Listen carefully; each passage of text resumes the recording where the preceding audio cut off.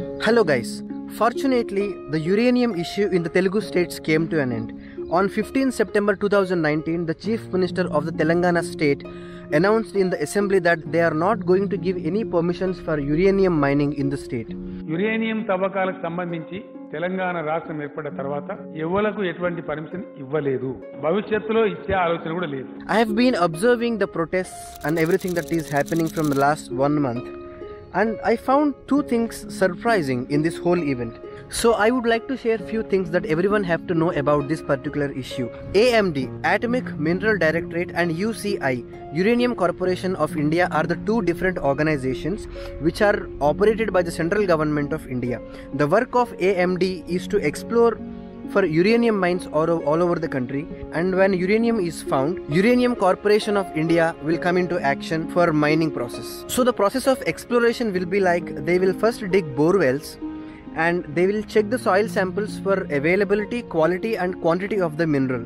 So this AMD doesn't need any permissions from the state government if they want to explore in non-forest areas. But if they want to explore in any forest areas, they need permission from the state wildlife board, for which Chief Minister of the state will be the chairperson. Actually, many people are thinking that this issue in Telugu states started 1 month ago. This is false. Actually, this issue started in 1980, and from then social activists and the tribals are opposing this because AMD found uranium mines under Nallamala forests, and if they want to mine the uranium from the Nallamala forest, 21,000 acres of forest must be cleared. And they also found uranium reserves in the areas of Nalgonda near Nagarjuna Sagar Reservoir and in the area of Amarabad Tiger Reserve. So these places are basically very close to Krishna River and Nallamala forest. So if mining happens in this particular place, that's really a huge loss, not only for the people but also for the nature. So from the year 1980, this issue went on for many decades, and recently this issue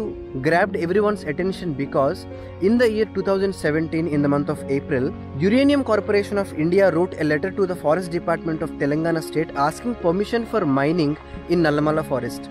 This actually means that silently governments gave permission for AMD to explore in Nallamala forest. So they have done all the exploration process. They confirmed that uranium can be mined there. So directly Uranium Corporation wrote a letter to the state government of Telangana. So this is how actually the protest became serious. People felt that government cheated them basically. So this is a harm for people, for the tribals called Chenchu who live in Nallamala forests, and River Krishna, which is a main water source for farmers in both the Telugu states. So now coming to the problems with uranium mining. Everyone knows that uranium is actually a radioactive metal, which is a very powerful one. Uranium is basically a fuel for nuclear reactors. We can generate a lot of power using uranium metal, and with the help of uranium metal we can actually make very powerful weaponry for the country. For example, the main component in the atom bomb is actually uranium metal. That's how powerful it is. Uranium can really create a lot of disasters if it's not handled with care. So we have some live examples to explain the disasters. There is a village called Tummalapalli in Kadapa district of Andhra Pradesh where there is a mine of uranium, and also there is a processing unit. So people around that place are facing serious health disorders and issues like kidney failure, lungs failure, and even underground waters are getting polluted, and children are born with genetic disorders. So these are the serious issues they are facing, and governments are still trying to sort it out in some other way. And there is another uranium mine in India. It's in Jadugoda near Jamshedpur.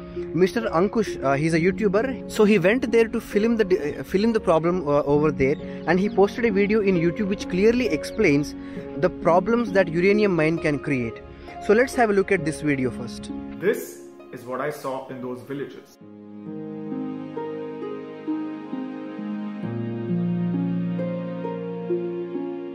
So this is how it destroys lives around the mine. So we must be very happy that this didn't happen in the Telugu states. As I told you before, this issue seriously started 1 month ago. Seriously. So coming to the two things that really surprised me in this whole event, that is, everyone knows that there is a lot of issue going on in the Telugu states because of this uranium mining issue. National media in India didn't report any big news about this issue. This is really a very serious issue. Everyone clearly knows that people will face a lot of problems because of the mining. That too, destroying a forest is really a very big issue. News from Telangana now. Actor and Janasena leader Pawan Kalyan has lent his support to the protesters in the Nagar district of Telangana against proposed uranium mining in the Nallamala forest area. And the other thing is, no politician seriously spoke about this. Pawan Kalyan is the first politician to speak about this issue, and after Pawan Kalyan, many politicians joined them. And media channels took this seriously after the tweets of the South Indian film stars Vijay Deverakonda and Anasuya Bharadwaj. They tweeted against this issue, and suddenly media started telling a lot about this repeatedly, and then it grabbed some attention from the people and people started to protest it in a big way, and then it resulted in the announcement from government confirming that they are not going to give any permissions for mining. On September 14th, I have collected some data from the YouTube. That is, I have just gone through all the YouTube videos that are posted regarding the uranium issue, both from the media channels and from some other YouTube channels also. And there are 7 to 8 very famous media channels in the Telugu states which reported the same incident. All these videos together got 37,834 views. So let's make it a round figure and make it 40,000. So this is the attention people paid for the uranium issue in the YouTube. So this actually speaks a lot about the concern people are showing towards the issues. This is a serious harm to the nature.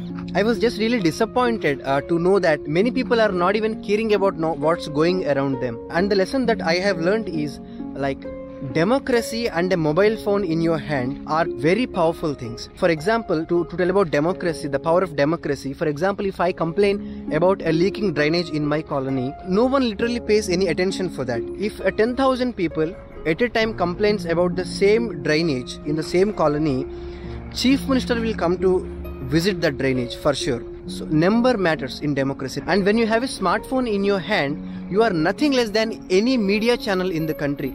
You can just report anything. So when the issue is about nature, every one of us must be concerned enough. From last 200 years in the name of industrial revolution, we have done a lot of destruction. So at least now we are empowered with democracy and a smartphone, internet and everything. So let's make use of these things. That's all I wanted to say, and I'll just leave the conclusion for you. You just decide what action you want to take when you face this kind of issue again. That's all for today. See you. Bye.